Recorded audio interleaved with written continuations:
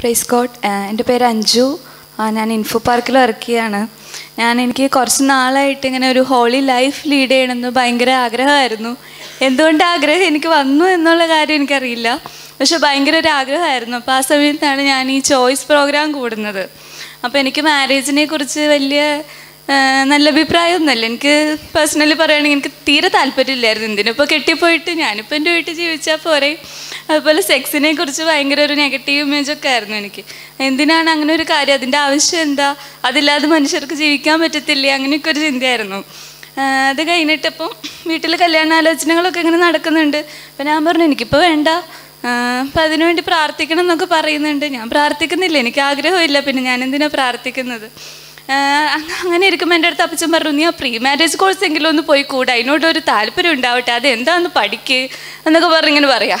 അപ്പം ഞാൻ അപ്പച്ചനോട് പറഞ്ഞില്ല, പക്ഷെ മനസ്സിൽ പറഞ്ഞു 10-25 കൊല്ലമായിട്ട് ഇപ്പം സംഭവം എന്താണെന്ന് നിങ്ങൾക്ക് പറഞ്ഞു തരാൻ പറ്റുന്നില്ല, പിന്നെ ഒരു 3 ദിവസത്തെ കോഴ്സ് കൂടിയിട്ട് ഞാനിപ്പോൾ എന്ത് പഠിക്കാനാ, അങ്ങനെ എനിക്ക് തോന്നി കേട്ടോ.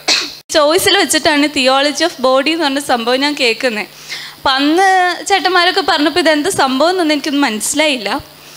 പക്ഷേ എന്തോ എനിക്ക് അതിനെക്കുറിച്ച് അറിയാൻ ഭയങ്കര ക്യൂരിയസ് ആയിരുന്നു ഞാൻ. അപ്പോൾ എനിക്ക് ആ ഹോളി ലൈഫ് അങ്ങനെ ലീഡ് ചെയ്യണം, അങ്ങനെ ഭയങ്കര ഒരു ഇതായിരുന്നു. അത് കഴിഞ്ഞിട്ട് ആ സമയത്ത് ട്രിവാൻഡ്രത്ത് ഇങ്ങനെ ഇതിൻ്റെ സെമിനാർ നടന്നു. അപ്പോൾ അതിൻ്റെ കുറച്ച് യൂട്യൂബ് വീഡിയോസൊക്കെ ഞാൻ കണ്ടു. അപ്പോൾ ഇങ്ങനെ ഒരു സെമിനാർ കിട്ടിയാൽ കൊള്ളാമെന്നൊക്കെ ഇങ്ങനെ ആഗ്രഹിച്ചിങ്ങനെ ഇരിക്കുമായിരുന്നു. പിന്നെ കുറച്ച് നാളത് സംഭവം വിട്ടു. അത് കഴിഞ്ഞിട്ട് ഒരു 3-4 മാസം മുമ്പ് ഗ്രൂപ്പിൽ വന്നിട്ട് ഈ തിയോസിൻ്റെ ഒരു സംഭവം രജിച്ചേട്ടൻ ഷെയർ ചെയ്തു. അപ്പം ഞാനിങ്ങനെ ഭയങ്കര ക്യൂരിയസ് ആയി. ഞാൻ മിക്കവാറും എല്ലാ ദിവസവും രജിച്ചാണ്ട് മെസ്സേജ് ചെയ്യും, എന്താ പരിപാടി, എപ്പോഴാണ് രജിസ്ട്രേഷൻ തുടങ്ങുന്നത്, എങ്ങനെയാണ് ഫീസ്, എവിടെ വെച്ചിട്ടാ, അങ്ങനെ എന്തെങ്കിലുമൊക്കെ ചോദിച്ച് ഞാൻ എപ്പോഴും മെസ്സേജ് ചെയ്ത്. അങ്ങനെയാണ് ഞാനിവിടെ വരുന്നത്.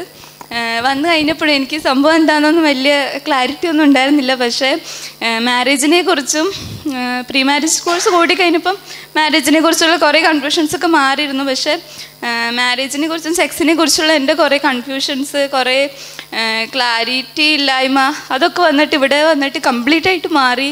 ബോഡി ഒരു സാക്രമെൻ്റ് ആണ് എന്നൊക്കെ പറയുന്നത് എനിക്കത് കേട്ട് കഴിഞ്ഞപ്പോൾ ഞാൻ വല്ലാത്തൊരു ഫീലിംഗ് ആയിരുന്നു. മറ്റുള്ളവരെ കാണുമ്പോൾ നമ്മൾ ദൈവത്തെയാണ് കാണുന്നത്, നമ്മൾ കാണുന്ന ആ ഒരു, നമ്മൾ മറ്റുള്ളവർ നോക്കി കാണുന്ന ആ ഒരു ആംഗിൾ തന്നെ മാറിപ്പോയി.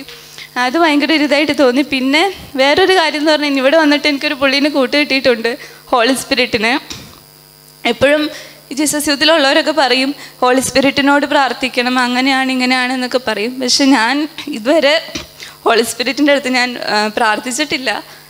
ഇപ്പം ഇങ്ങനെ റിട്രീറ്റിനൊക്കെ പോകുമ്പം പറയും ഹോളി സ്പിരിറ്റിനോട് പ്രാർത്ഥിക്കും. ഞാൻ ജസ്റ്റ് കാഷ്വലായിട്ട് ഹോളി സ്പിരിറ്റ് എന്നെ ടച്ച് ചെയ്യണം, അങ്ങനെ ഇങ്ങനെ എന്നൊക്കെ പറഞ്ഞു. അപ്പം ഞാൻ അപ്പോൾ എന്തോ ഒരു ശക്തി വന്ന് നമ്മളിത് ചെയ്യും, അങ്ങനെ ഒരു തോട്ടൊക്കെ ആയിരുന്നു.